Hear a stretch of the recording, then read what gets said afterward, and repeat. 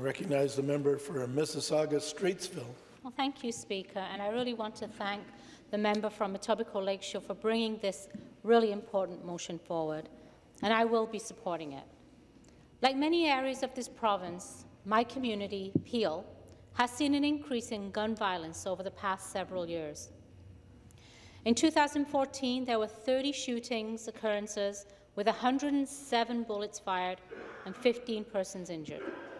2018, 419 bullets were fired with 45 people injured and 10 killed.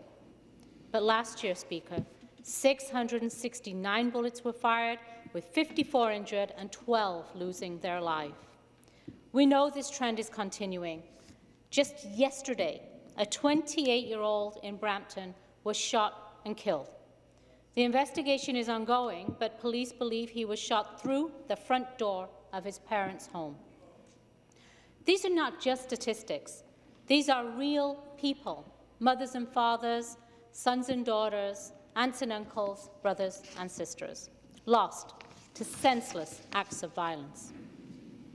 The province knows this is an issue, and our government has taken action to address this.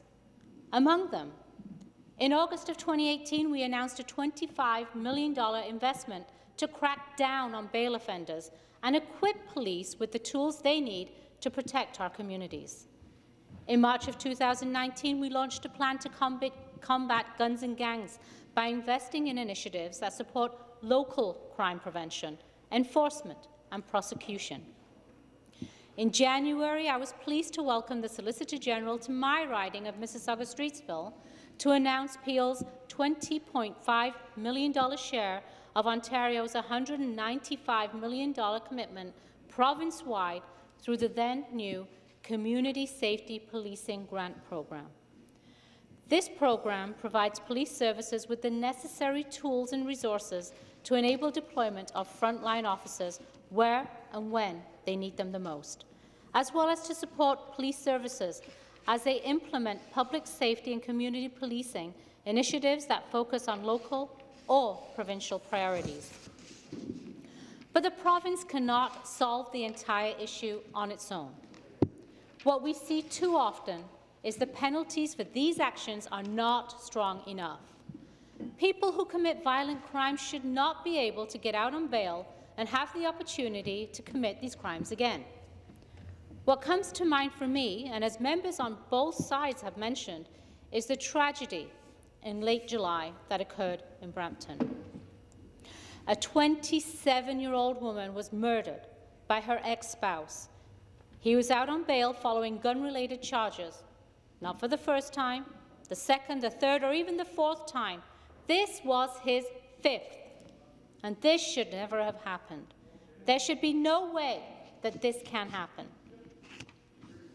And to quote the Chief of Peel Regional Police, Chief Nishan Durayappa, our communities are continuing to suffer the consequences of violent crime committed with illegal firearms.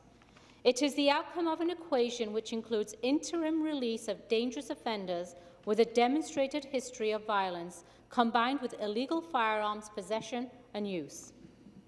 This is a dangerous trend which inhibits our ability to mitigate community risk and prevent the tragic results we are seeing far too often." End quote. And I agree. As legislators, we must draw attention to these failures and fix them. This motion today brings attention to this issue and shows that our legislature is committed to seeing it fixed. But there is only so much within our jurisdiction. That's why we're calling on the federal government to continue working with us on this issue, to crack down on violent gun crimes and those who traffic weapons, to strengthen bail provisions for these reckless, dangerous offences, to explore mandatory minimum sentences for traffickers, and to keep Ontarians and Canadians safe. Once again, I thank the member from Etobicoke Lakeshore for bringing this legislation forward. I support it, and I encourage all members of the House to also support it. Thank you, Speaker. Thank you.